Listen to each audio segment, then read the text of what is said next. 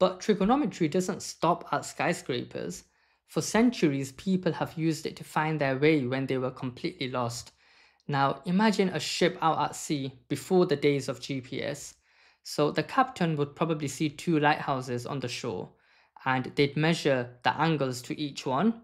And knowing where those lighthouses are on the map, the crew would then create triangles and pinpoint their exact location. This process is called triangulation.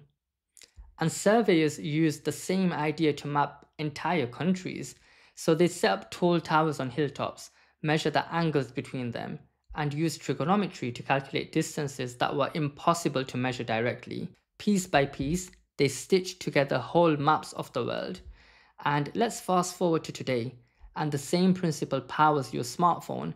So instead of lighthouses, we now use satellites. So your phone receives signals from at least three satellites orbiting thousands of miles above Earth.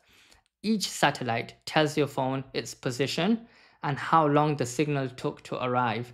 And that gives you distance from each satellite. With three distances, trigonometry draws a triangle in space and pinpoints your exact spot on Earth. So the next time you open Google Maps and it tells you where your nearest coffee shop is, remember this: trigonometry is the invisible navigator that got you there.